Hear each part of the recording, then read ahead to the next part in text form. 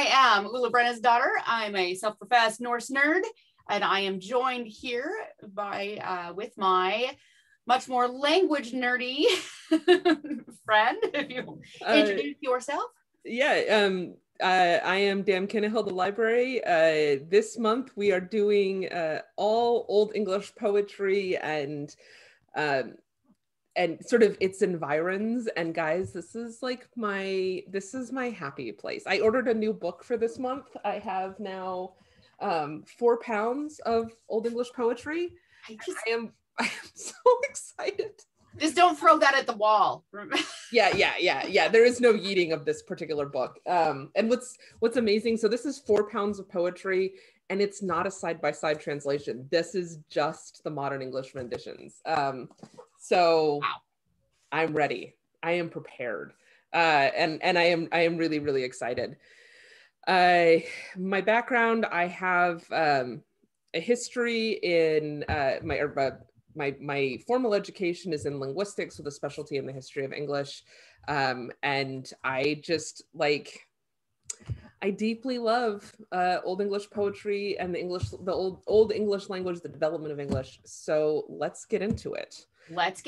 So let's start with you'll give a quick history of post-Roman England. And I'm just going to tell everybody right now, I'm going to keep myself on mute most of the time. I have HVAC installers here right now working in the attic above my head.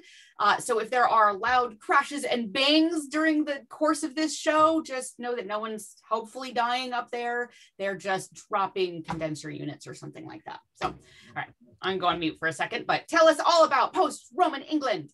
Right. So England, first off, we talk about England and Wales and Scotland as these 3 different countries. They're all on the sort of the island of Britain.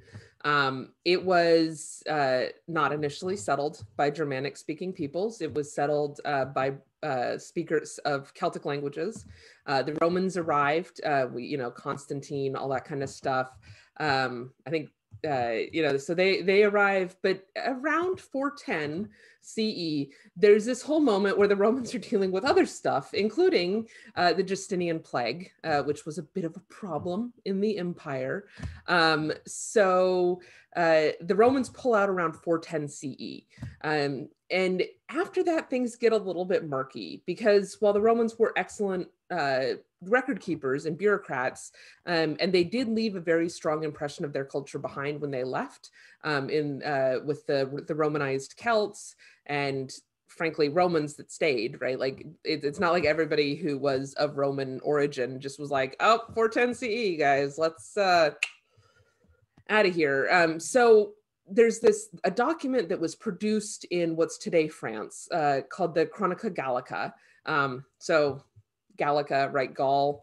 If we think back briefly to our Latin classes, all of Gaul is divided into 3 parts, and Caesar and his Gallic Wars.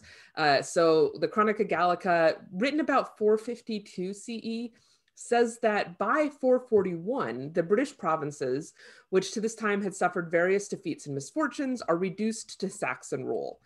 So that's one of the early written records where we're like, okay, so now we've got these Germanic speaking peoples, the Saxons, arriving in the British Isles.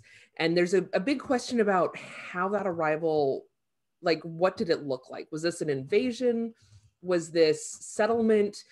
We know that this is part of what we call the Germanic migrations, the migration period, as they're leaving sort of Eastern Europe, so Scandinavia, Northern Germany, modern day Germany, the Netherlands, those kind of areas, and they're starting to push out and into other parts of Europe.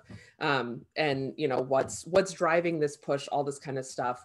So we know that that's part of the migrations. There's how many people initially arrived, whether it was a violent invasion. We know that they started probably with some coastal raids, and then settled and stuff like that. There's some really interesting work that's being done lately on a Celtic substrata in English grammar and what impact the indigenous Celtic languages had on this developing English language. There's no major consensus that's come out of that yet, but it's something that people are kind of percolating on and trying to decide, previously, like if you look at historical scholarship, like 19th century, early 20th century, a lot of it's just like the Angles, the Saxons, and the Utes, they arrive in Britain and they just, you know, laid down on top of it and sort of crushed and pushed the Celts to the edges, and they just took over. But if we look at these royal king lists, right, you start to see some very Celtic names. Caedwalla is one of them. He shows up in, I think, the Wessex king lists. Penda is another. These are not Germanic names. Right. So now there's kind of this discussion about, you know, are these Celtic royal lines that became Germanicized over time? Which suggests that the Germanic speaking peoples didn't just like arrive and establish their rule over the island and take over. Like if you've got a king with a Celtic name, right? Like that suggests that maybe there's a little more going on. So there's been some really interesting history. So I mentioned the Celts, the Utes, and the Celts, Utes, and Saxons. These make up the majority of the Germanic-speaking peoples that arrived, and they're coming out of the modern-day Netherlands, northwestern Germany, and western Jutland, which is that Danish peninsula. So if we think about Europe, right? So here's Jutland, and you're coming down, and here's the Netherlands, and that little bit of Germany, right? So today, the people who live there, the language of that area is called Frisk, or Frisian. And Frisian is our closest, English's closest overseas relative. We talk about the Anglo-Frisian language family. So that's made up of English and Frisian. And then Scots, which is a language of its own. It's not just like a Scottish accent, like it's its own thing. And then there's a dead language called Yola that's part of that group as well. And so there's this great, like English and Frisian are surprisingly close. So this is a saying, breie, butter, and green cheese is good English and good Frisk. So that may sound like I'm kind of having a weird moment trying to speak English with a Dutch accent, but that's Frisian, right? And everybody understood what I was saying. Breie might be the hardest one because there's no D at the end, but bread, right? Bread. But right, like that. Yeah. It made sense to me. Right, like it's understood. So you've got this shared mythos, shared cultural traditions with the wider Germanic speaking world, which is why we see connections between Old English poetry and Norse poetry, which we're going to talk a little bit about today. One of the two poems we're going to talk about, Deor, has a lot of very explicit connections with sort of this wider Germanic mythos. And yeah, so that's the bit. That's how we get to the what will become the English people. And let's talk about then why I haven't called them Anglo-Saxons. Yes. So the term Anglo-Saxon, yeah, I'm right there with you on this. So first use in the 8th century, mostly sporadic, until it became a pretty standard term in academia and then in the 19th century. And that's what many of us learned and know of as Anglo-Saxon. But as you mentioned, it completely drops the Utes out of it. But in the last 5 years or so, there's been a movement to stop using this because, well, it's racist. Anglo-Saxon is, you know, specifically the historical use of the word to justify the superiority of the English language, of the English-speaking peoples, therefore white people. And what about people that were already there? You've got the Celts, you've got the people in the British Isles that were already living there. Just because this other culture layered on top of it doesn't mean that the underlying, you know, the previous cultures are completely eradicated. So what do we call it instead? So Old English is a name given to the language, not really accurate when you're talking about the culture itself. Viking Age isn't right because it's a different place, it's a different thing. Late Iron Age England, okay. The early England, okay. Early medieval England is also, I know it's your personal preference, mine as well, because it kind of gives you a little bit better context, right? It gives you a better location time. Location time? That's not even a thing. A better location, a better time period, right? So early medieval English or early medieval England. And I've got to say, this one cracked me up. Your what's the word I'm looking for? Bullshit. Terrible. Yeah, a terrible idea is what this is to call it post-sub-Roman England. And no, we're just not going to do that. No. And I'm so glad that you actually made that up, because I looked at that and I went, I have never heard that term. I don't want to hear that term. And now that we have said that here, it's going to like proliferate and it's all going to be your fault. So, all right. So now we know what we're talking about. We may occasionally slip up and use the term Anglo-Saxon. Know that that is not by design. That is because that is what is drilled into at least my brain after 30 years of study. But we're going to try to go with early medieval England as much as we can. Kind of a mouthful, but there it is. Well, so it's worth keeping in mind that for the people of the time, right, they tended to talk about themselves in terms of their kingdoms. So Mercian, West Saxon, East Saxon, Anglian, Kentish.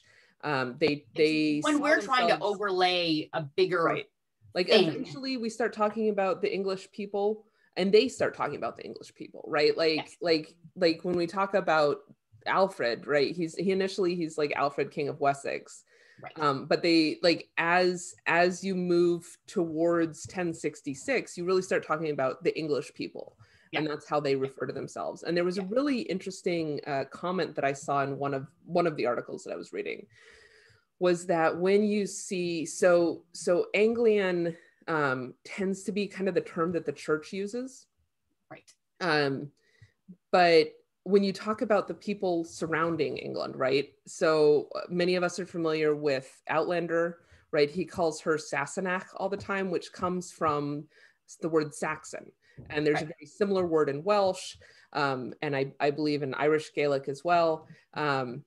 So it's interesting that the English themselves, and the word English comes from Anglian, they identify themselves with the term that the church adopts and the church uses to acknowledge them. So it's this like, it's not holy, but it's sort of the church sanctified word. Whereas the people who they didn't maybe have the greatest relations with all the time adopt the term that the church explicitly doesn't use. So all the Celts around them are like, oh, those Saxons, and the English are like, we're English, and they're like, no, you're Saxons. So that's just a brief aside. And one other really brief thing is that the debate about the use of the word Anglo-Saxon is an interesting one, because you see a difference of opinion between people in the UK and people in America. So Americans tend to be more in favor of dropping the term, whereas people in the UK are like, they're less in favor. It's been that way for 1,000 years. So what's the problem? Yeah, I get that, like we all get to have our own opinions, but we also get to disagree with each other. So absolutely. All right, so we now know where we're talking about. Yep. We now know about when we're talking about. What are we talking about? And this is going to be, language nerd, this is all you. Elegy, because I am not a language person. I'm not a poetry person. I got into this because I love the stories and how it's attached to archaeological evidence and information. So what's an elegy? Why are we here? Right. Okay. So let's start with the fact that in reality, the Old English elegies aren't elegies. Aren't classical elegies, right? So a classical elegy is a Greek poetic form that's adopted by the Latin poets that relies on what's called an elegiac couplet. Each of these elegiac couplets consists of a hexameter verse followed by a pentameter verse. What do I mean? So a hexameter verse, dactylic, I'm going to get this wrong. Dactylic hexameter has 6 feet. So we're getting deep into the English major stuff. I'm not an English major, so if I mess this up, that's because I took bad notes. So it's got 6 feet. Each foot is a dactyl, a long and a short syllable, long and 2 short syllables. So a long syllable is a stressed syllable, and a short syllable is an unstressed syllable. So you have a long and 2 shorts. Classical meter does allow you to kind of play around with some of this. So you can substitute what's called a spondee, which is 2 long syllables in place of a dactyl, which is the long and 2 shorts, in most positions. However, the first 4 feet, specifically the first 4 feet can either be dactyls or spondees, more or less freely. The 5th foot is almost always a dactyl. Almost 100% of the time it's going to be that long and 2 shorts. And then the 6th foot can be filled by what's called a trochee. So we're now introducing an exciting new term, and that's a long and then a short syllable or a spondee, 2 longs. So, right, like I get why there's specialized terminology for all of this. I don't like it, but it's there. It exists. I read that and reread that, and I'm like, I still don't get it. All I'm getting out of this is Morse code with shorts and longs, and like I'm lost, because again, language is not my thing. Yeah, poetic meter. Actually, the person to talk to, folks out there are really curious about poetic forms and poetic meters, is Asa, who was I was on Between Two Peers with last night. She has a fantastic knowledge of poetic meter and is absolutely an excellent person to talk to about all this. So we've talked about what is. I think that we should, and I think that maybe at some point we can convince her to come on and talk with us. Yes, I think that'd be outstanding. I do too. So anyway. That's the hexameter. Pentameter, it's another form. You've got the dactyl, which we just talked about, the stressed or long syllable followed by 2 short syllables, is repeated 5 times to create pentameter. So penta, 5, hex, 6. And so you've got 2 halves that are both sort of shaped around this hexameter line. And then you basically, this is how you're building the poem. But this is not how Old English elegies are formed. So, of course not. Right. Because why would they? Why bother? So what's also interesting to note is there's actually no word that translates as elegy in Old English. So this is a term, this is very much a modern, relatively modern post 18th century term for this type of poetry. And really what it's leaning more on is elegiac mood. So not specific form, it's the mood. And there's 10 classical Old English elegies. We're going to talk about 2 of them today, and we're actually going to talk about some more of them. Sorry, somebody's just messaging me GIFs and they're popping up in the corner next to my notes. We're going to talk about 2 of them today, and we're going to talk about 3 more of them next week, but in sort of a different sphere. So the 10 are the Wanderer, the Seafarer, the Rhyming Poem, Deor, Wolf and Edwasser, Wife's Lament, Husband's Message, Riddle 60, Resignation, and the Ruin. So this is by no means all of Anglo-Saxon poetry, Old English poetry. I mentioned my 4-pound book. They do not make up 4 pounds of it, but they are all found in what's called the Exeter book, which is Exeter Cathedral manuscript number 3501. This book is a huge resource. They're not all of the poems in the Exeter book. Huge resource, though, for the preservation of this poetic culture. We think that the Exeter book was probably produced around 960 to 990, and that it was part of what's called the Benedictine revival of the 10th century. When we see this sort of flowering of culture and poetry and just like all this kind of stuff coming out of the Benedictine monasteries. The book was believed to have been donated to the Exeter Cathedral by Leofric, who was the first bishop of Exeter, at his death and as part of his will in 1072. His will references a large book of poetry. And so that's what we think this is, right? Like he didn't give it a name and it doesn't have a name. That's one of the things to keep in mind in all of this is that the poetry that we read today is largely edited. So it's got editorial names. So Deor and the Wanderer, both of those are what are called editorial names. There's no title on any of these poems. Right. It didn't come with a, yeah. Right. And so this book also untitled, which just FYI, if you're going to leave massive books of preserving this beautiful cultural heritage, title the book and then identify when it was written in your will. Like leave us more provenance information, please. Yeah. Yeah, right. Work assignment for everyone out there. It's like the bog body assignment, but with books. So what else is in the Exeter book? We've got the 59 Exeter book riddles, which, so as beautiful and as moving as these poems are, the riddles are great, because you've got riddle 60, which is classically considered an elegy, but you've also got riddles that are talking about the thing that the beautiful maiden grasps, that's hairy at the bottom, and she pulls it, and stuff like that, right? Like it gets a little racy, but in a really amusing way. So like, please imagine the first bishop of Exeter Cathedral leaving this book that also has dirty riddles in it. So just keep that in your head. Yep, hadn't actually made that connection. Yeah. There's two of them. They're outstanding riddles. There's also the riddle that is a preservation of a 2nd century Roman riddle, which is what has 2 shoulders, a front and a back, 2 arms, 2 legs, 1 eye, and 1,000 heads. It's a one-eyed seller of garlic. Right? Like that is in this book, in the Exeter book, along with all of these other just greats of early English literature.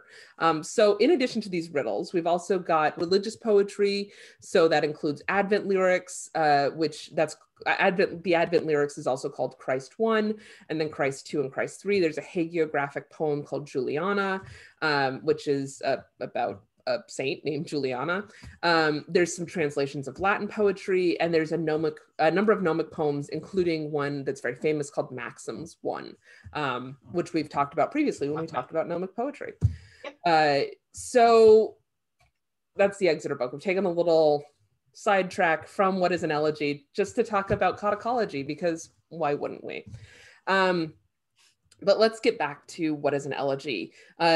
Defining the Old English elegy as a form is something that's really, so before the show we were talking about how there is the knowledge of the Old English poems has been around for a long time.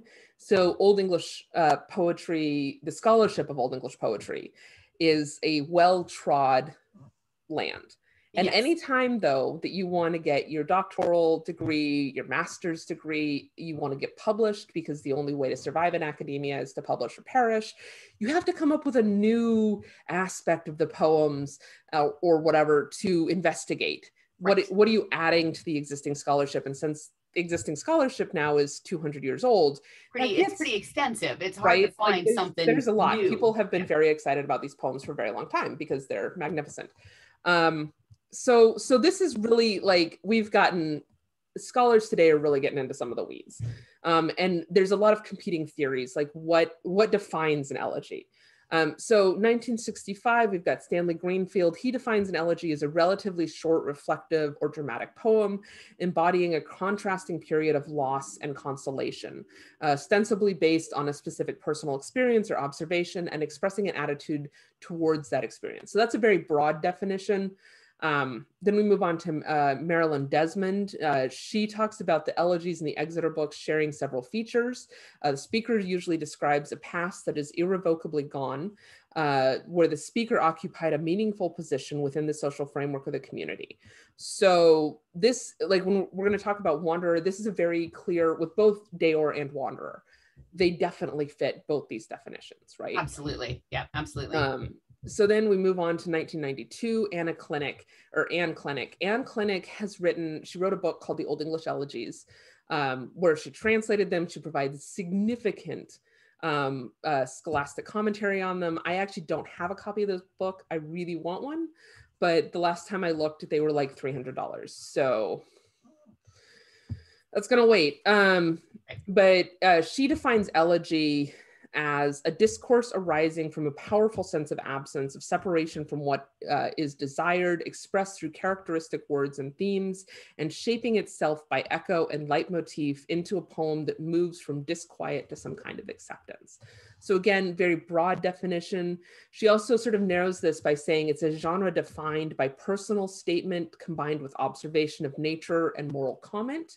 And insofar as the Old English elegy is formally distinguished from other Old English poetry, the distinction lies in the sophisticated and deliberate use of repetition and echo as a structuring device.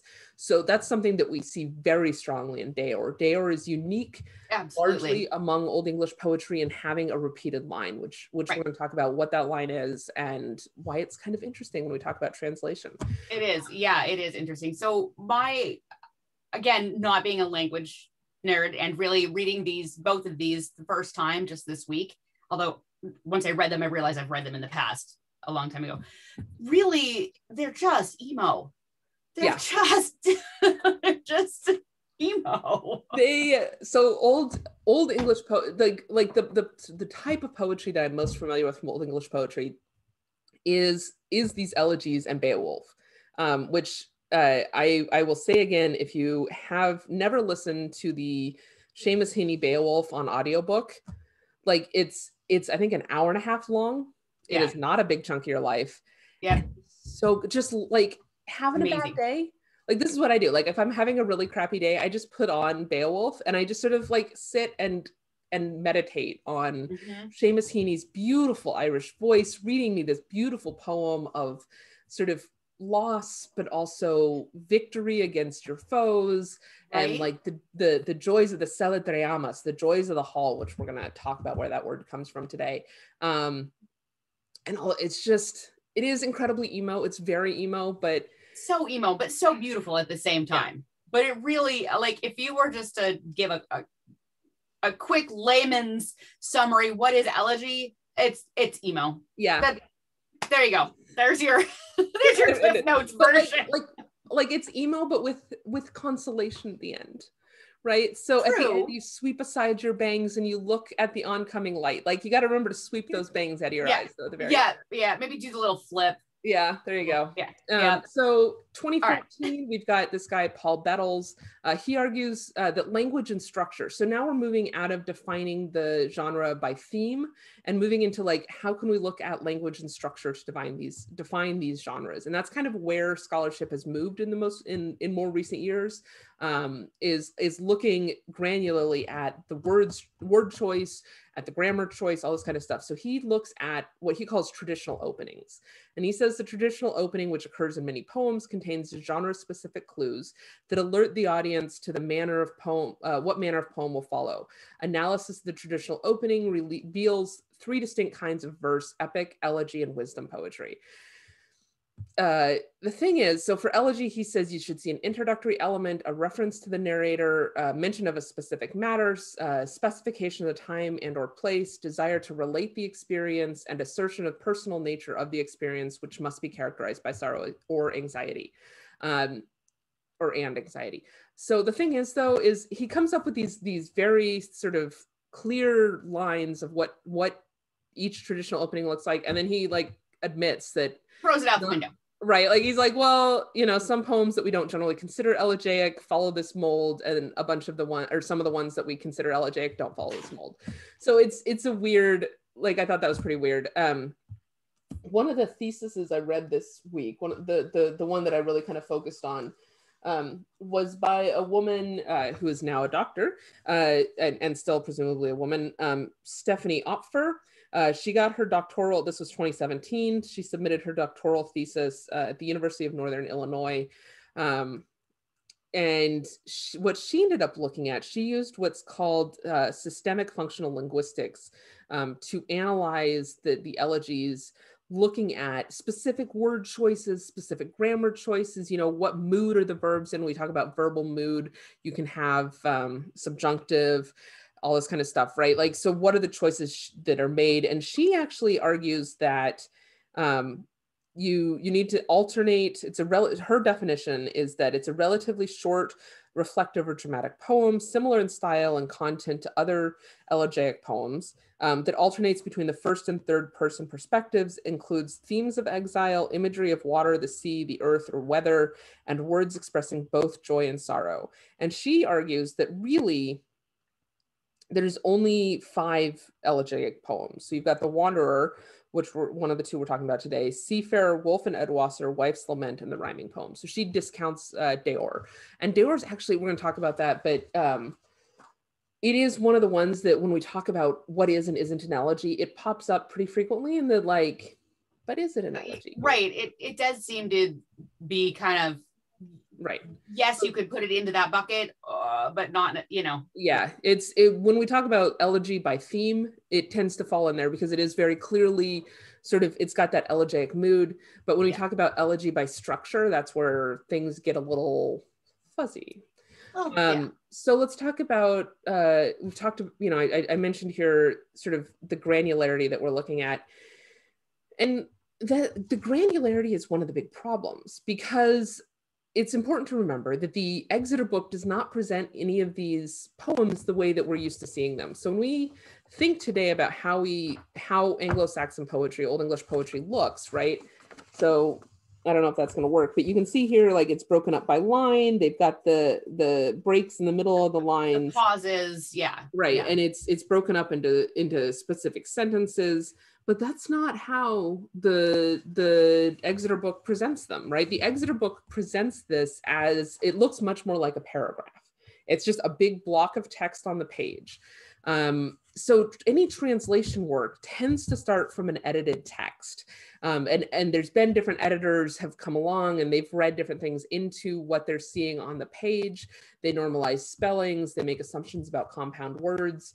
And it's, so you've got to understand that when we approach these poems, we're approaching them through multiple layers. Most people don't start from the Exeter book text, because it's starting from the text itself. It is difficult because we've got like the punctuation, just thinking about punctuation alone. In the text, we've got the punctus, which is a dot sort of in the middle of the line. When we think about the line, like ascender, descender, right? So in the middle of that line like that. And it represents a short pause. You've got the punctus versus, which in the Exeter book is 2 dots with like a 7 on its side next to it. And that indicates a full stop, but that's only used at the very end of the poem. So it's, most of these poems are internally, almost, I think all of them are internally broken up into sentences. Those sentences are not represented by a full stop in the actual document. So some of that is the editor just saying like, you know, right, this is where I think the sentence ends. And then we've got the spaces between the words, which for us today, right, we don't think about whether the space between 2 words has any meaning. But for the writer of the Exeter book, it did. So we have a lot of compound words. Old English is a compounding language. You can mush 2 words together. A lot of Old English names, like my SCA name, Kyneheld, is a sort of Middle English variant on Old English Kyneheld. Sounds very different, you can tell, right? But it's got a proto-theme, Kyne, which means like bright or shining, which incidentally, my real name is Claire, which means bright or shining. And then Hild, which is like battle or victory. So Kyneheld, shining victory. So between, you'll see spaces though. So I write it all as one word, and most editors today, when they're writing out in the Old English, they take those compound words and they move them together. But in the Exeter book, you tend to see a space between the 2 words, and we talk about minims. So we're going to do a little bit of deep catechology talk here. So a minim is when you write, thinking about calligraphy, right? You start the letter I. That is a minim. The width of the letter I, that initial stroke, that is 1 minim wide. Right. It's your like pen width, basically. Right. So we put 2 minims between the proto-theme and the deutero-theme of a compound word. A space of 1 minim is used after a preposition, after adverbs and conjunctions, with particles of negation, with se, seo, and the, which is a determiner, so that's the, and with prefixes and with blending of sort of neighboring sounds. So that's right. And just visually, when you look at the manuscript and you think about this person, this is a single person writing this out, right? When you write by hand, do you get the number of spaces between words exactly right every time? No. No, you don't. Not So, so and sometimes this means that you bounce to the next line. So is that a space between a compound word, or have we just bounced to the next line? Right. Question. We also see a space of 5 minims that appear to represent a metrical space. And like I said, though, it's all kind of fluid. So this gets us into some real trickiness, especially with the poem Deor, which we're going to talk about next, because there's a big question around one of the characters' names. Is it a name? Is it a noun and a name? Is it 2 nouns? Right. No, because we can't ask. So anyway, that is kind of what I wanted to say about Elegy and about the Exeter book itself, and sort of problems that we face with any of this translation. Right. And yeah, the translation issue is, you know, and thinking about the spacing between the words absolutely can change interpretations. Man, I can hear them like yelling at each other. I don't know if anyone else can hear this, but they are yelling at each other over my head. Yeah, it is. So it is harder to look at it and, you know, read it and be like, does this go together? Does that go together? And I actually did not realize that in the original Exeter texts, they were paragraph blocks. I just assumed that they were written out in the whatever meter. It makes sense giving resources to, you know, squish it all into a paragraph, but it makes me wonder, I mean, did this start from a spoken history that everybody just knows where the meter is, right? And I would think so, but you're the language expert. So there is a lot of debate about how much of this poetry originates in an oral tradition. Does it originate as oral poetry that's written down immediately? Is it written down first but designed to be read aloud? And the theories tend to point to at least some oral component, because a alliterative verse doesn't make sense on a page. Like, you don't get the impact of the alliteration if you're just looking at it. You need to hear it. You have to hear it. You have to at least read it in your head, you know, read it. Yeah, absolutely. And so like this is the first we'll call it sentence of Deor, right? Oftem an haga ara jebirath, metudas miltse, the on Montkerach, jeond lagulada, longa shoulder, hereren mid heondum, hrimchelde sa, Hwaden rock clastas weird bithful arad, right? So you've got Methodus milza modkereg, lagolada longa, reren hondum hrimchelda, Hwaden rock clastas weird, right? Like, you don't, if you're just looking at it, you're not going to get the rhythm of that. The rhythm, and yeah, exactly. Right. So whether it was written oral, it was initially produced orally and then written down, or, you know, it was written with the intention of it being a spoken poem and that's how it was going to be performed. Right. That's a debate that I don't have a firm feeling on one way or the other. But I think that the argument that this is never intended to be oral poetry is frankly kind of full of it, right? Like, I think that's a flawed theory, right? Because it really does bring so much life to it when you read it out loud and you know, or, you know, sound it out, as it were, just to bring it.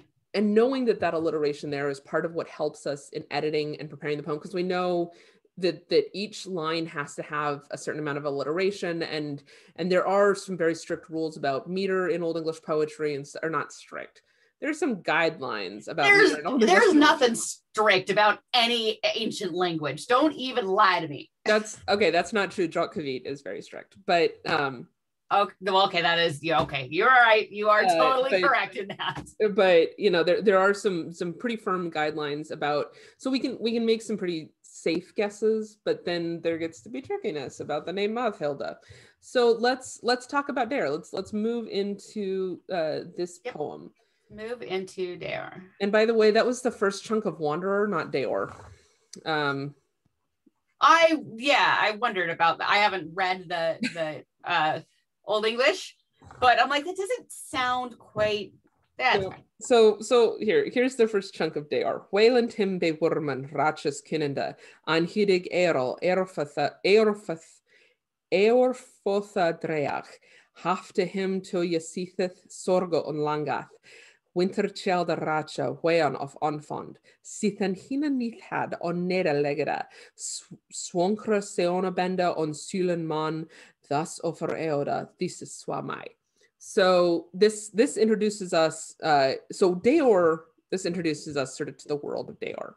Deor is it's a really beautiful poem. Like it's one that I really love. But what it does is it goes through some sort of well-known in the cultural context stories. So the story of Wayland the smith, in the Old Norse context, he's called Volander, but he is sort of this famous smith of various great weapons, and it sticks around.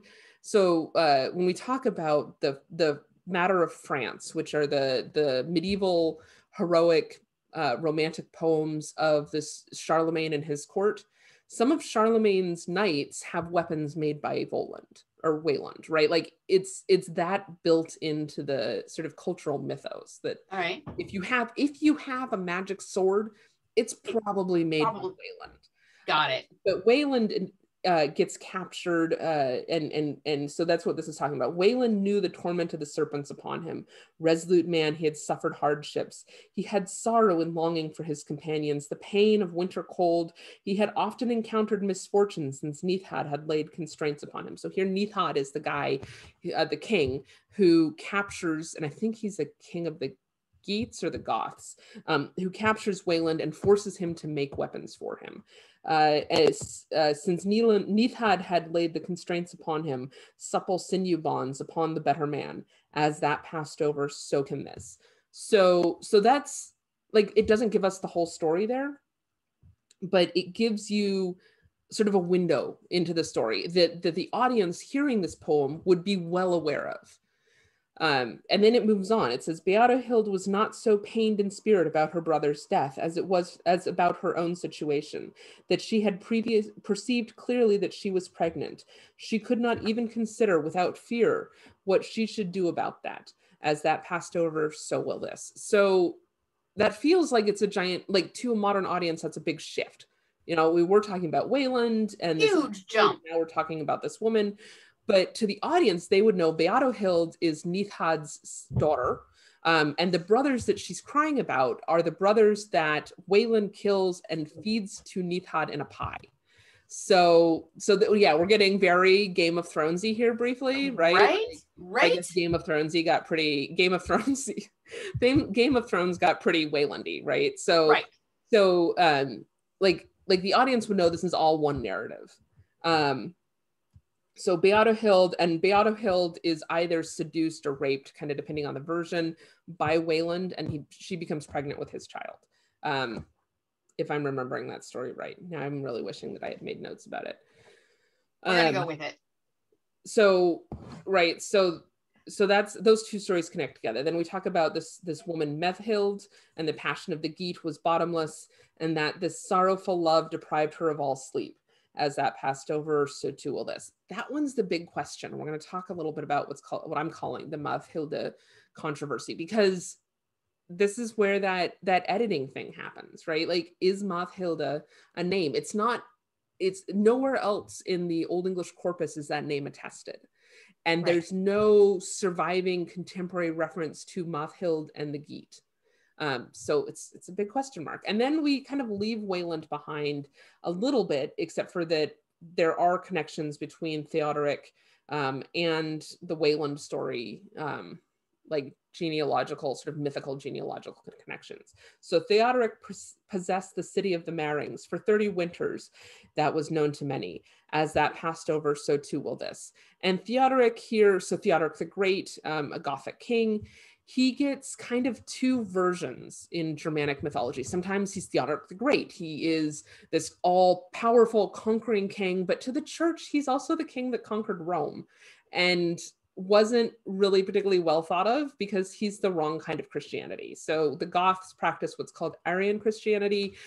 Important to remember here, Arian doesn't mean Arian like Nazi. It means Arian as in follower of the Bishop Arius. So Arian is the word you're looking for. So he's to the church, Theodoric is not necessarily a great dude. And he shows up later as Dietrich of Bern. So there's a whole series of sort of medieval, high medieval Germanic stories German stories about Dietrich of Bern, and that's Theodoric the Great.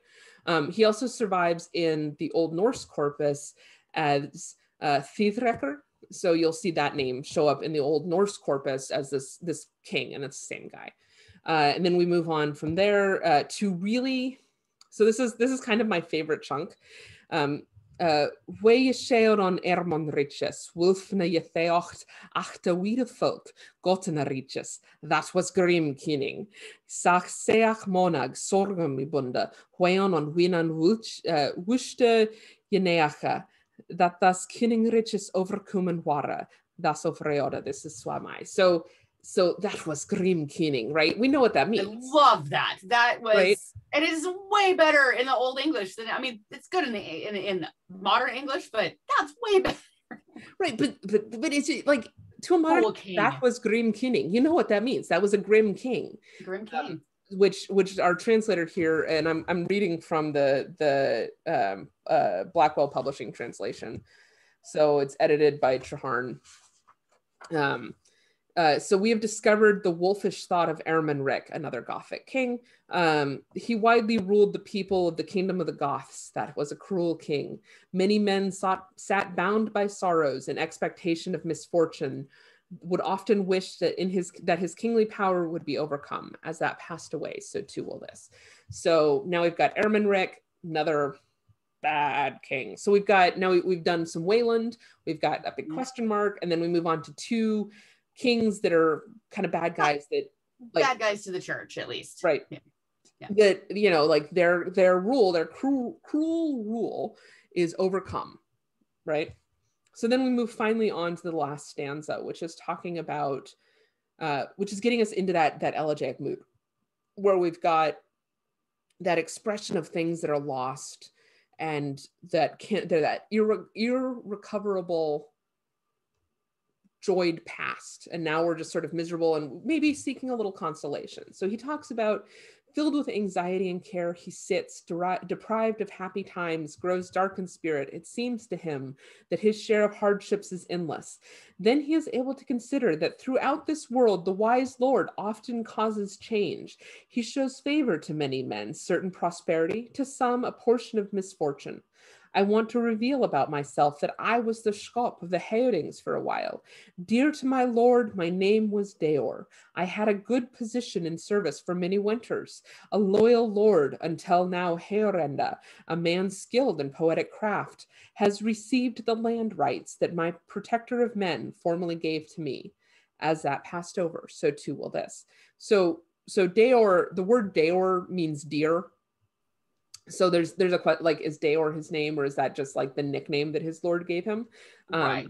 So he says, my name was Deor. Right, and is no longer, you know, clearly this person is no longer the favored. Yeah.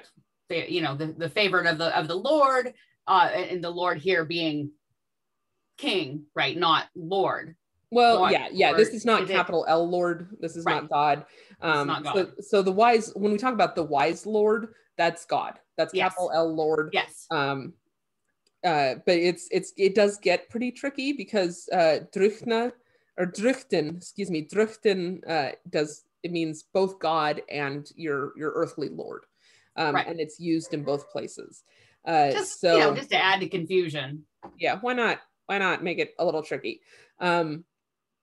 But what's great is this poem, the way this poem ends, right? So we've got the expression of sorrow for times gone by, a little bit of consolation where he turns to God, and he, you know, God does these things. He gives some people joy and prosperity, and to other people he gives misfortune, and we should accept that, right? Like that is fate. That is just a lot of way in the world. Fate. Yep. That's a big theme in Old English poetry. You know, but it ends, we've talked about that sort of Old Norse wit where it's like spears are in season these days, right? Like you've got to go out with a good bon mot. Right. We're going out with a little bit of a bon mot too, because he's like, you know, I had this great life and now that life belongs to Herenda. So it belongs to somebody else, but the same way I lost it, you're going to lose it too. Right. So it ends with a little bit, there's a little sass, there's a little side eye where he's like, Farmer Herenda. So, you know, that's Deor. But let's talk now a little bit because, you know, we've plowed on for an hour and we've still got another poem to get through. I know. We're not good at keeping this to an hour. Sorry, everybody. Sorry. Let's talk about Mæðhild. Is it a name? Should it be Mæð space Hilda? There are two ballads, Scandinavian ballads that are recorded in the 19th century that reference the characters that this may be discussing. So Matilda is a version of Mæðhild, and Geat, they this is one of the articles. They may have been as famous as Romeo and Juliet in their day, but only a fragment of their story has survived to us. And it's not really from medieval sources, but Scandinavian ballads recorded in the 19th century. Magnhild, again, question mark, is this a form of Mæðhild? Wept, apparently because she foretold that she would drown in a river. Gauti, Geat, retorts that he will build a bridge over the river. But she notes that no one can flee fate. So again, we're back to that, like, your fate is fully fixed. Sure enough, she's drowned. She either falls off the bridge or the bridge collapses. And Gauti calls for his harp, and like a Germanic Orpheus, he plays so well that his wife's body rises out of the waters. In one version, she comes back alive. In the other version, she's dead. But just like he gets her body back and he buries her properly. And then, so here's the thing, guys. There's a poem, Cruel Sister, or no, a song, Cruel Sister, right? Yeah. I love that song. I hate that song, okay? And I despise it. And there's this great recording out there somewhere of Sir Cyrus and I mocking that song, just hardcore. We were both pretty drunk and we just were like going in on the song. But like we were at a bardic and we were trying to sing Cruel Sister and we're just like at it. Anyway, so they make harp strings out of hair. And so the same thing happens in this ballad as he makes new strings for his harp from her hair. And I just briefly want to point out, hair is it doesn't work like that. And hair does not work. Body is not going to have the elasticity. That's why you use gut. If you're going to make strings for your harp, make them out of her intestine. Right. Them out of her hair. Hair is not the material for that. Right. It just, like, I mean, it's easier to get, I suppose, but it's just not going to work as well. Like that's I think part of the origin of my hatred of that song is that it's just like, like that's not how musical instruments work. It's not how this works. That's not how any of this works. Right. Anyway, so there's that. There's an article called Unediting Deor, which was written by a gentleman named Vladimir Brljak. He argues that the reading of Mæðhild is syntactically suspect, if not outright impossible. So he says, you know, it could be Mæðhild, the text specifically. Let me read you the text in Old English. Hui that Mæðhilda monga jefrunan, wurdan gronlesa, jetas frige, that him seo sorglufu slaf ela binom, this is swamai. So he argues here that Mæðhilda could be understood as a genitive, qualifying that, which would then become the object of jefrunan. So that it would be like that thing that belongs to Mæðhilda, or Mæðhilda's thing. That is like just like a got it, right? Okay. Yep. But that kind of runs us into some issues, because then we hit the word monga, which is it a dative singular form of mong, which is an otherwise unattested Old English word that could be cognate with Old Norse mang, which means love commerce. So that's how it gets translated. I don't quite. I need love commerce, right? Like I need a context for what does love commerce. I mean, it is the oldest profession. But fair enough. But this is kind of a tortured reading. Other translators have argued that Mong Monga means like moans or lamentations. There's an author, Conbera, that retains Mæðhild, but translates the line as, retains Mæðhild as two words, that neither of them being a name. So he says that this would translate as, this reward of many a contest have we heard. Other folks keep Hild as a name, but render Mæð as a word meaning like a harvest, which gets kind of tricky because we're not talking about harvests anywhere else. So is this some sort of right, theoretical, like not theoretical, there's a word I'm looking for that I'm not coming up with. And then argue that the Hild here references back to Beato Hild. So it's basically just a callback to the Deutero theme of her name, which would kind of make sense in that would make the Mæðhilda section fit in with the story of Wayland. Right. So that makes the whole first section about Wayland, and then we have Theodoric, who is related to Wayland, and then we have Ermenric, who's sort of related to Theodoric by both being Gothic kings. So that the argument there is that brings the stanzas into like a illogical flow. Right. Other authors have said, you know what, this is a list poem, a catalog poem. You don't need logical flow. Right. You're just like sticking in. Yeah. Right. So, you know, that's where a lot of this debate lies. The other tricky bit in translating is the refrain, "Das Opfer, this is Swamai," which, just FYI, if I ever get a tattoo, there's two things that I would get. One of them is my sister and I both really like the beacons in Lord of the Rings. So when the beacons of Gondor are lit, you know, Gondor calls for aid and Rohan wants it, right? So that's a reference between the two of us that we use a lot. Like if you're having just a deeply shitty day, you send the other sister a picture of the beacons, and then like, you know, you call and you talk it out. So we both want to get like a little glyph of a mountain with a beacon. I don't know where, not on the back of my hand, but it's a terrible place. Right. So that's tattoo number one. The other one is Das Opfer, this is Swamai, because to me that's a very meaningful statement. You know, like bad days happen, they pass away, they're all in the past, so too will this. But what does that mean? Like it gets translated most frequently as that passed over, so can this. My other book here, let me flip to the right page. Your 4-pound book. My new book, my pretty book, my precious. So this one translates it as, again, that passed over, so can this. But Opfer is interesting because Opfer can also mean to overcome. So to overrun, to conquer, overrode is the modern English descendant of that. To transgress, to go across, to traverse. So, and then the formation of it, thus and this is, thus is a genitive form of say, which is the, so the thing, but it's of the thing. And then this is again genitive of this, which is this, so of this thing. And that's a formation that's not generally recorded anywhere, especially with Opfer. You don't see that. Offergan is the root verb, with that genitive anywhere else. So there's a lot of speculation. The current sort of dominant position is that the verbs here are impersonal, and that the genitives, though not exampled so elsewhere, are sort of respect to the thing. So it passed over with respect to that. It may also pass over with respect to this. And that's sort of Klinck's position. It passed over, another argument is that it's sort of an adverbial sense of a point in time from which something happens.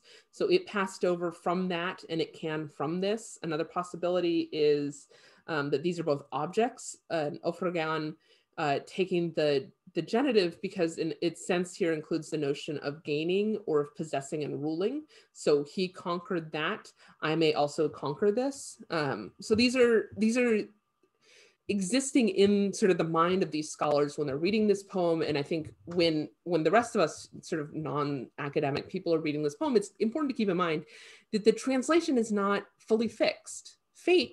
Your fate is fully fixed, your translations aren't. Totally fair. Right. So it's very, I think, fascinating thing to think about. Is this even an elegy? It gets grouped in with wisdom poetry pretty frequently, though, unlike a lot of the wisdom poetry where it's giving you explicit statements of like, this is how to live a good life. The Deor doesn't do that quite as much. The Dr. Stephanie Opfer, who I mentioned previously, she says that there's not really images of the sea or the earth or weather, though I would point out that it does talk about the pain of winter cold, winter shelda. So I'm not, it doesn't fit. Yeah, don't totally discount the.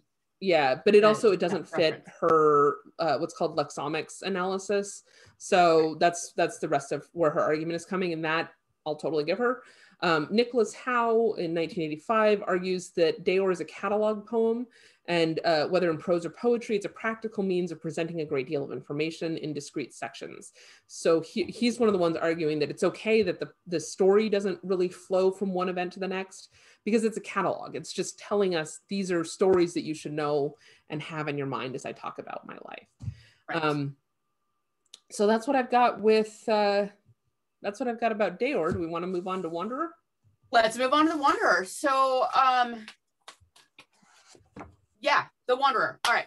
A couple interesting things about the Wanderer. It starts with a narrator introducing a monologue of another person, and then concludes with a narrator as well. There are Christian and pagan overtones because the narrator references God and the importance of faith in both the opening and the closing. But the Wanderer himself is talking about loyalty, generosity, tribal values, much more pagan viewpoints. The story itself is, it's an aging warrior. He's wandering, seeking aid and shelter. This does have the water references. He's out at sea. At one point, he wakes up in a snow and a hailstorm at sea. That sounds terrible to me. And it's really his lament of his exile and the loss of his kin, his home, his friends, his king. So we have that same theme of this earthly lord is gone, and this man's place in that hall is gone. So it's, it's a reflection of his fate, resignation, control of emotions as a way of meeting adversity. Interesting. So he also in his travels he sees ruins, he sees like broken down walls, compares it to his own past, and how the past that he had is gone. Yeah. Yeah. Transience is a major theme in all of these poems, right? Absolutely. Transience of the world that we love, right? It's always impermanent. It's always going away. It's a transmutation. It's the things of, it's that nostalgia, and that the things of our past are gone now.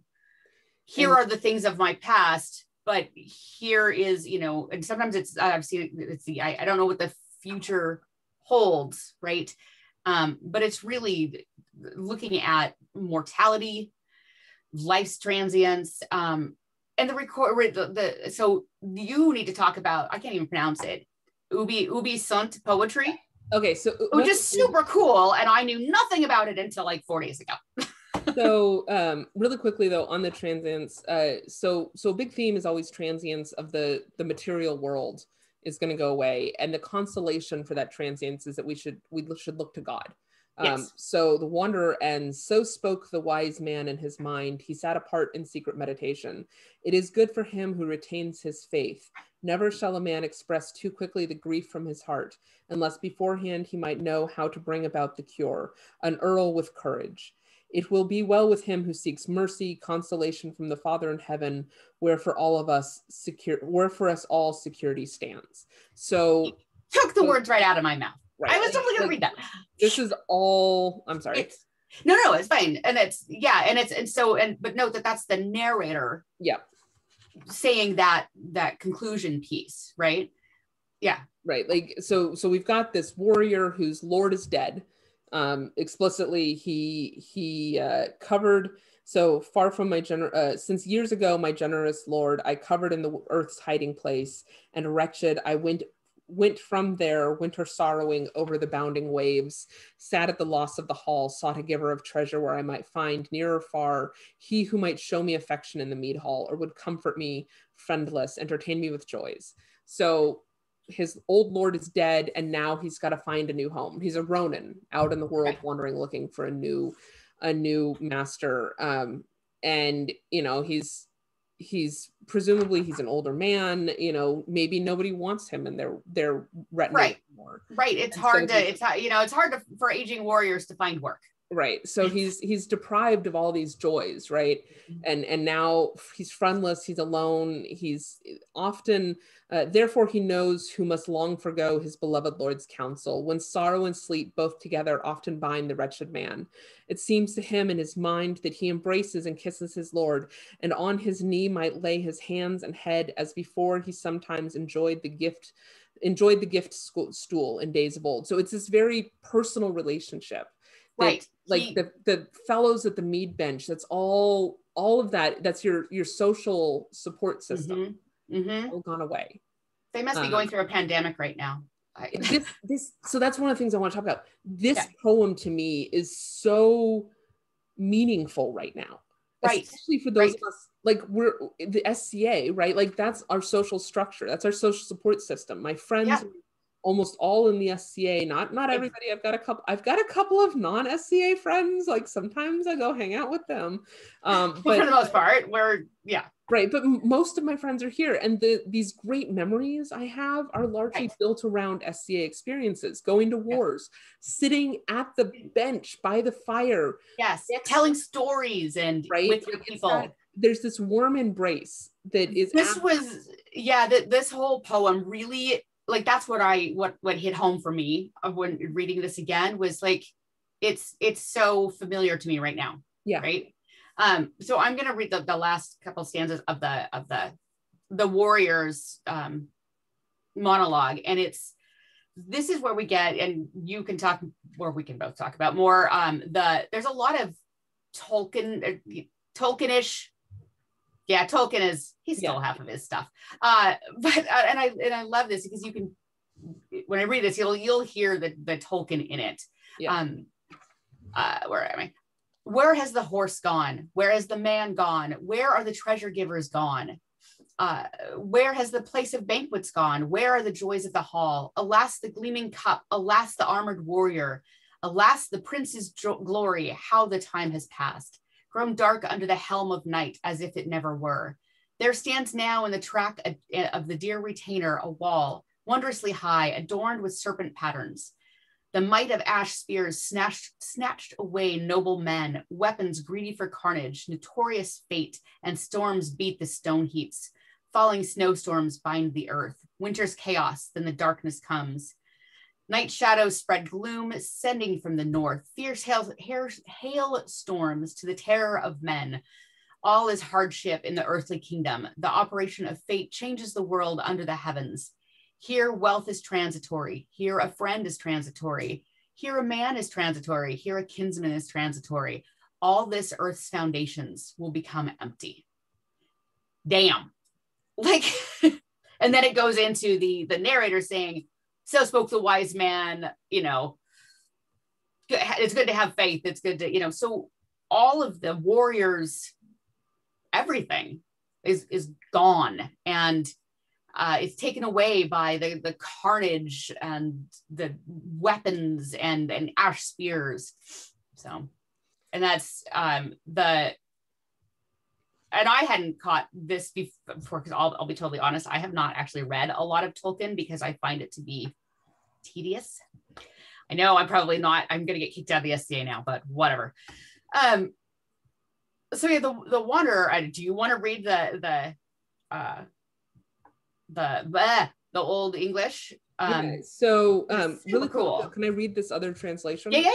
So this is an example of how translators change the text of the poem as they're working through it. This is the Craig Williamson translation.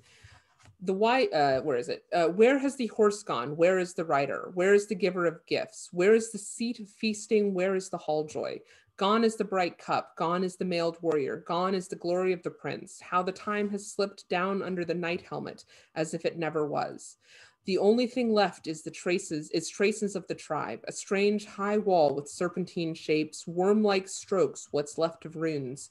The strength of spears has borne off earls, weapons greedy for slaughter, some glorious fate. Raging storms crash against the stone cliffs, swirling snow blankets and binds the earth. Winter howls as the pale night shadow darkens, sending rough hailstorms from the north, bringing savagery and strife to the children of men. Hardship and suffering descend on the land. The shape of fate is twisted under heaven. Life is on loan. Here goods are fleeting. Here friends are fleeting. Here man is fleeting. Here kith and kin are fleeting. Everything passes. All of this earthly foundation stands empty and idle. So, like, you've got, it's a slightly different text. But they're both coming from the same original English, Old English. Yes. Yeah. And that, I'm not going to read the whole chunk in Old English, but I'm going to read a couple of chunks. The first is what we call the ubisons. Huercom merc, huercom mago, huercom mafum yifa, huercom sumbla yisetu, huer sindan, ciela driemas. Eala burktbyrne, eala brunwege, eala theodnestrum, huseo thrag yawat, yanap under nichthelm, swaheo nowara. So that's the, where is the horse and where is the rider, and where's, in Tolkien, where's the horse and where's the rider, where's the horn that was blowing, where's the helm and the hauberk and the bright hair flowing. So Tolkien leaned more into the rhyme. That rhyme isn't really part of Old English poetry. And then we go on, we talk about all these awful things, and then we sort of make explicit statement of the things that are transitory. Hirbith feoch lana, hirbith freond lana, hirbith mon lana, hirbith mag lana, ealathis eorthen yisetel, idle weorpeth. So that's the bit, here goods are fleeting, here friends are fleeting, here man is fleeting, here kin is fleeting, everything passes away. All this earthly foundation stands empty and idle. And that's so interesting that translation has it stands empty and idle, as in current state stands. It's not the Blackwell. The other translation that I read earlier is all the earth's foundations will become empty. So it's a future state. Yeah. That's an interesting, because it's, I don't know, again, I'm not the linguist, but generally I find it strange that there's a future state in one translation and a current state in a different translation, but so that's just me not being a linguist. Right. Old English is a little bit tricky in expressing future. You can express the past just fine, but when we talk about expressing the future, a lot of it is built on context. Right. So, and we don't have the full context here for everything. Modern English still, right, to build the future tense, we don't have a conjugation of an independent verb. We have to use helper verbs to create this sense of future. So yeah, not like Latin where you can just use one word and it's the future suddenly. Magic. So the folks who are familiar with Tolkien will hear this and they'll think of the Lament of the Rohirrim. Right. And the Rohirrim in Tolkien's world, the Rohirrim are the stand-in for these early medieval English people. Absolutely. And the poem there is, where now is the horse and the rider? Where is the horn that was blowing? Where is the helm and the hauberk and the bright hair flowing? Where is the hand on the harp string and the red fire glowing? Where is the spring and the harvest and the tall corn growing? They have passed like rain on the mountain, like wind in the meadow. The days have gone down in the west, behind the hills in shadow. Who shall gather the smoke and the dead wood burning, or behold the flowing years from the sea returning? So you've got a lot of the same themes, and the direct lift of huerco merc, huerco, right? Where's the horse and where's the horse? Where's the rider? Right. It just like, this is, it means a lot to me, right? If for folks who didn't know, my license plate is a reference to the endonym of the Rohirrim. So like, I have a lot of love for the people of Rohan. Well, because they are the best people in the Tolkien world. Also, I'm sorry, but Carl Urban is real pretty. So yeah, that too. right? Oh, yeah. Like he puts on the armor and the hair, and it's just, I have a whole moment. So anyway, that's not the point. The point is this beautiful poetry. So what is an ubi sunt? You'd asked me that a while ago, but I got sidetracked. An ubi sunt is a type of sort of poetic moment. And it starts with Latin poetry. We've got some great Latin examples. Anybody who's ever anybody who's ever taken the time to study Galliard verse, which is a high medieval type of music that came out of these early universities. So it's student songs, right? And there's a famous one that people still sing today that starts ubi sunt qui antenos in mundo fuere, right? Ubi sunt. So that starts, where are those who came before us in this world? Right. And then the poem goes on to talk about they've died and gone away, and now we're here and we're get drunk, right? Like it's a drinking song. 90% of Galliard songs are about drinking or sex. Like that's, as college students are wont to focus. Right. Like I see nothing wrong with that. This is a long-standing tradition. So we see ubi sunt early, and then the sort of they're so perfect though for this elegiac mood that we see an adoption of them into Old English poetry. The most perfect example is here in The Wanderer, where it's literal ubi sunt, right? Like it's where are, which is what ubi sunt translates to. If you're ever curious, by the way, of keeping ubi straight in your head, what it means, semper ubi sub ubi is a great Latin phrase that I use to keep in mind, and it means always wear underwear. So semper, always, ubi, where, semper ubi sub, under, ubi, where, always wear underwear. Semper ubi sub ubi. Good to know. Yeah, and now all remember it forever. So right. Anyway, that's ubi sunt poetry. It's these rhetorical questions. It builds on nostalgia, and again, we're back to that meditation on mortality and life's transience, which is what this is all about. Yep. It really is. It's just all about the transience of life and haul, and I don't know where we're going tomorrow, and everything is fleeting, life is fleeting. So, but also don't dwell in the past. Like reminisce, remember the past, but know that it's just going to change. Don't live there. Yeah. Don't live there. All right. Goodness. Yeah, good lessons for life in a pandemic. Right? It'll all pass eventually. This is Swamai. So I think we've been going for a bit over an hour. I'm actually pretty impressed. I was afraid we kind of crammed in the last end of it there, but we have done it. There's people that have still stuck with us. Fantastic. I love all those nerds. So I wanted to share something that I just learned yesterday or earlier this week. The Smithsonian has an online transcription center. So if you are interested and have the ability to read old documents, and right now they're actually being Black History Month, they are focusing on old plantation records and slave documentation.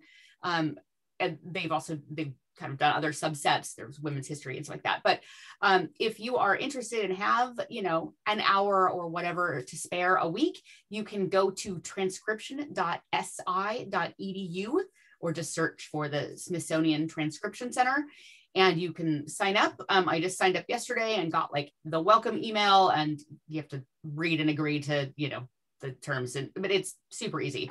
And you do a transcription, send the electronic document to basically a peer review. They read the original, they read the transcription, make any corrections, kick it back, whatever. And then it goes to a Smithsonian staffer for final approval and publication, however it goes up there. So I plan on doing that. My company is also quite generous, and they pay me they don't pay me. They donate to organizations for volunteer time.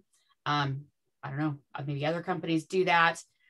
So not only will I get to do something that will exercise my brain a little bit and help preserve history going forward, but the Smithsonian will get a donation from my company. So, and then you have a super cool thing. Yeah, so There is a woman, her name is Jibanessa Abdullah, and she runs what's called the Digital Museum. She's a Brit, and she's been running these, what the Digital Museum does is it hosts these lectures. So the first one I ended up listening to was talking about, this was months ago, and it was talking about the slave trade and its impact on Scotland, and like the interconnection between those two. And so that's how I heard about this, but she has continued to host some really outstanding scholars. And coming up February 12th, there's going to be a lecture by Professor Judith Jesch, on Vikings. And so I thought the people watching this would probably find that quite interesting. I don't have a link, but if you Google the Digital Museum and Jibanessa, and I'll put that in I'll post about this on the Facebook group, and we'll put it in the notes on the YouTube. You'll be able to find, she runs it off, like she's got a Twitter account and all this kind of stuff. And the lectures are free. Downside, it is at 2 p.m. Greenwich Mean Time. So if you're in Alaska, it's an early morning. But it's a slightly less early morning for everybody else, I guess. Right. And you know what? We have service symposium next weekend. So yep, that's coming up. I'll be up. We'll be awake anyway. We should double check times with Saga Saturday. I already did. Oh, good. Elsie worked around our schedule because Elsie's the best. Yes. So we're awesome. Our stuff is later in the afternoon. So yeah, that's another great call out. If you are service-minded at all, or even interested in service-minded, your resident Pelicans here invite you to join the service symposium. You can find it through Facebook, and then you don't have to interact with Facebook. It's actually through a separate website. Some great classes that are going to be coming up next weekend. I'm doing Court 101, as well as co-hosting a panel on care and feeding of volunteers in the SCA, and an open discussion social sort of thing with Madame Ghislaine on I can't remember the exact title that Elsie came up with, but basically it's okay to want to be a pelican. Come talk to us more. It's not a bad thing to want to be a pelican. So, and I think you're teaching a couple classes too? I'm teaching a class so you've had a wild idea. So taking these weird ideas that you have sometimes, and can we translate them into SCA events? Can we translate, or something else, right? Like just how to take an idea that seems a little out of the box and move it into a real world application. Awesome. Okay, now what are we doing next week other than service symposium? We have a jam-packed weekend next weekend. Yeah, we do. So next week is Frauenlied and Riddles is the title of it, but really what we're going to be talking about is Wife's Lament, Wolf and Edwasser, and the Husband's Message. And this is kind of the closest I could get to Valentine's Day content. And it's not happy, like they're separated, they're miserable. So, I guess love grows in absentia or something. Absence makes the heart grow fonder. I don't know. But it's 3 poems. They're all 3 of them are pretty short. They actually tend to get grouped as elegies, as we talked about today. But they are often kind of grouped together. And the question is are they really related? Do they tell a unified story? All that kind of stuff. So that is next week's. Perfect. I think that's awesome, and hopefully Bear Steve will be back with us next week. We'll see. He had life this week, so I think that wraps it up. I'm gonna say thank you to all of the lovely people that are still watching. You guys are the bestest. You can always find this recording again through Facebook or on YouTube, and that's what we've got. All right. Bye, everybody. We'll see you next week.